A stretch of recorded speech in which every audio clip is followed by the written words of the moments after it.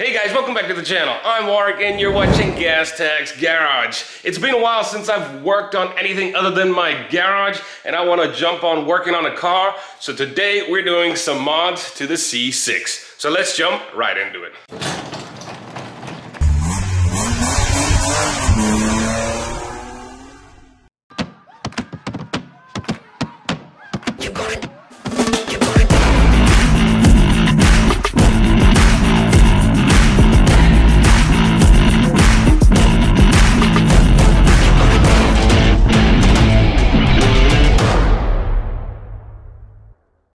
If you're new to the channel, thanks for stopping by. If you're a long-time subscriber, always good to have you back. Just a friendly reminder, only a couple days left to enter in to win some Sonic tools. Over $4,000 of Sonic tools I'm giving away.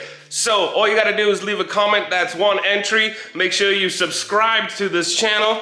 And if you want more details on how to get more entries, hit the link down below. But basically, if you buy a Gas Tachs hat, hoodie, or shirt, you get 3 times the entries per dollar spent. Anyways, let's show you what I'm working on today.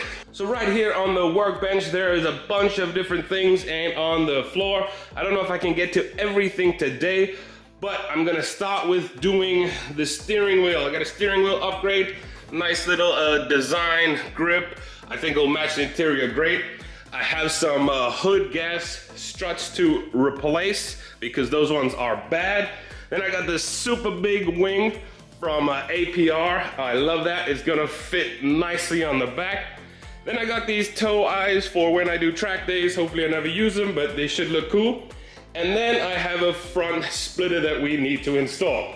But basically, the order I told you, those are the order I'm going to tackle these projects. As far as I get, that's how far I get. But anyways, let's jump into replacing the steering wheel. So first thing you wanna do when you replace the steering wheel is unhook the battery. I actually did that last night. There's a capacitor apparently in the airbag system, so you don't want that to explode. Another good thing is never stand here when removing the airbag in case there's a secondary battery and it punches you in the face. But there's 2 little holes on the back here where you stick in a little tool and then the airbag pops out. Then we gotta remove the steering wheel and I guess replace some of these things. Alrighty, airbag is out. Let me just show you what you're trying to do. When you stick your screwdriver in the side hole here, you are trying to move these pins. If you see that, so this moves and then it unlatches the hooks, these little hooks right here. So anyways, let's remove the steering wheel and then see what we're working with. Alright guys, steering wheel is off. You just take that one center bolt out and you just wiggle it like this and then it pops right off. So now to take all of these components and put them onto this steering wheel so we can see how it looks.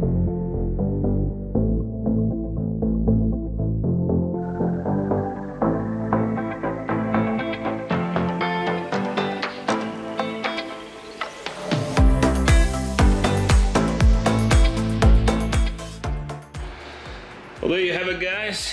It's looking good. The carbon fiber is obviously faux carbon fiber. It's a bigger weave than this faux carbon fiber, but I think it does a nice complement. There's a link down below for obviously that steering wheel on eBay. I think it's $249. If you want it, check it out.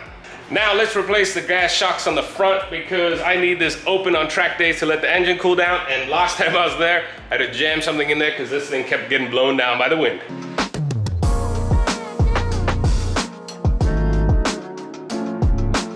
Alrighty, another easy project out of the way. Those really needed to be replaced. When I removed that one to replace it, the old one here couldn't even hold up the hood.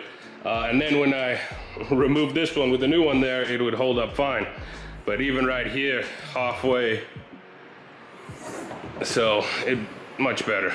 I don't think the wind's blowing that over. Easy job's out of the way, fun job next. We're gonna do the wing. So these are all the parts. I'm gonna read the instructions. At each step, I will let you know what I'm doing. But we gotta drill some holes in the hood. Keep in mind, battery's still unplugged. So I left this wedge here so I can work with this down.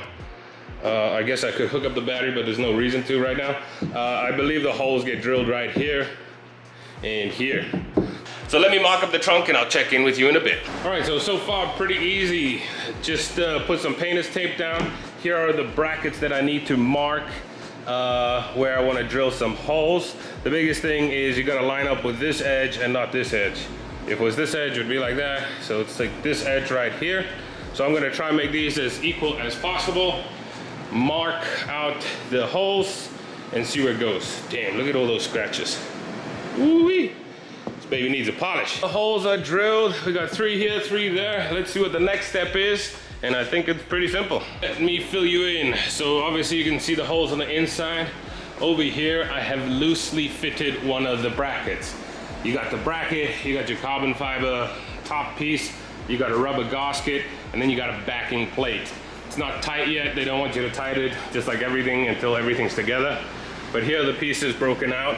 You have these, you got a thread in there, then you got the rubber then you got the mounting bracket, then you got the rubber gasket, and then you got the backing plate.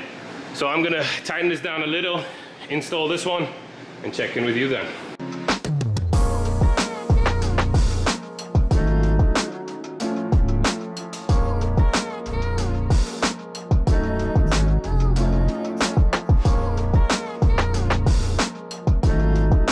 Well, there you have it.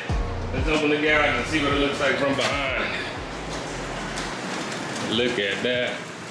One thing that is a bit weird is this bracket, the backing plate sticks out a bit far, so I may have to shave that down later.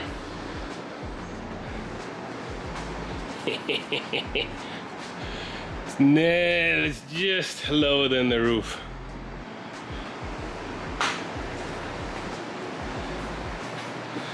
Looking good.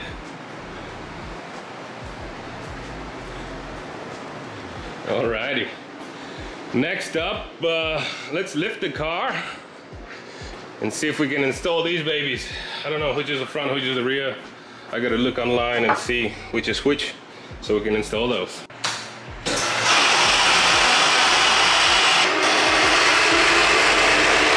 Well, my lift sat outside for about 2 months while I was doing this garage. And it's a little squeaky. So this pad's just sliding along here, so I think I just need to put a dollop of grease on there. I lied to you. I'm actually gonna call it a day because this needs, to install this, the whole bumper needs to be removed, and then I need to use these riv nuts, and apparently it's the pain in the butt. And then if the bumper is removing, then I'm not gonna do that quite yet because I have to remove the bumper. Hopefully you enjoyed today's video. I will do a video on those things later. Those will probably be together because it's the front bumper. But if you like anything you saw in this video, there's a link down below. Every time you purchase from those links, it supports the channel. So thanks a lot. But for now, I'm gonna take this baby for a spin. Maybe hit an auto parts store, see if I can get some better gas shocks for the back there. But thanks again, as always, for tuning in. Be sure to leave a comment below because that's your entry to win some Sonic tools. But until next time, guys, I'll see you then.